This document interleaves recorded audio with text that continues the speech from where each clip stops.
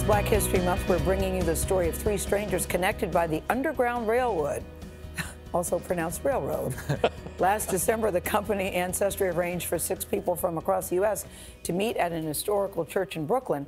The journey revealed family connections and some surprises about their ancestors, which are documented in a 23-minute film. It's called Railroad Ties. The only thing the group was told before they got to Plymouth Church was that they had heroic ancestors from the slavery era. Adriana Diaz spoke with 3 of them only on CBS This Morning. Dear Scott, welcome to Plymouth Church. By now you know that it was the Grand Central Depot of the Underground Railroad. If you look around, you are among the family members of Anna Maria Weems, who has a very personal connection to your family. When they first got to Plymouth Church, Seth Nichols, Scott Pratt, and Cecilia Pendialo received letters about their past that changed their future. Nice to meet you. Sky, okay. Hi. Oh, sorry. Candace, nice to meet you, Seth. They were strangers then. I wouldn't know what to do without the 2 of them now.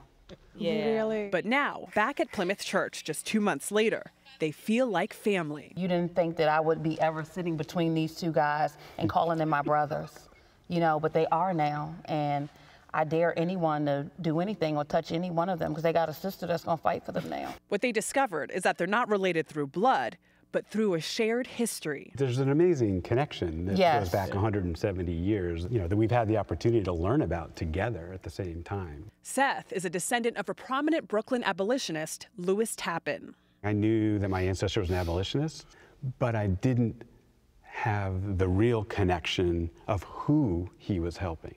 One person he helped was Cecilia's great-great-great-aunt, Anna Maria Weems. To escape slavery, she dressed as a boy and was hidden in Tappan's attic. So this is where the runaway slaves would be. She passed through this dirt floor basement of Plymouth Church on her way to freedom. And how does it feel to discover that past for yourself personally and then connection to the man sitting to your right? I mean, it just makes it 100% real. And it comes full circle because now I know my roots. And it gives me kind of chills as we sit here and I say that because down deep in your soul, you know who you are and where you come from. And now I have flesh and blood brothers to back me up and put that behind me. It's amazing.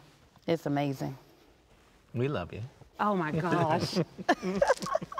As for Scott, he thought his Scottish roots would lead him to a prominent forefather. All day long I had been asking Seth and everybody trying to find that Scottish connection, that Alexander Hamilton connection. But his DNA revealed something else. You are the son of Christopher, the son of Muriel, who was the daughter of Frank, who was the son of Mary, the daughter of Sophia Gray, who escaped slavery with both of her children through the assistance of the Underground Railroad. At the point of the documentary where your history is revealed, I was like, what? That's right. Scott is a descendant of runaway slaves. His ancestors passed as white. This isn't like my great-great-great-great-great. This is my great-great-grandmother. Could have been dragged back into slavery. She was property. At the end of the day, what they wanted to do, and that was to pass for white, they did it successfully. So I'm so proud that I could be here with you today, but on the same token, all of my heritage has been erased. It's all gone. There's a lot of sadness around that. So you feel a loss for your African-American history that you never knew about? Oh yeah. That's why Cecilia is so significant to me. She gives me that connection to it. She fills in that gap that's been missing. I'm Scott, but I'm a more enriched Scott than I was before. How does this change the way you view Black History Month? I think we all inherit slavery in a different way.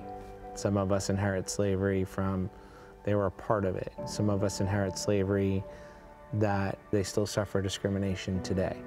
Some of us inherit it as we lost parts of our family because they tried to play themselves as white.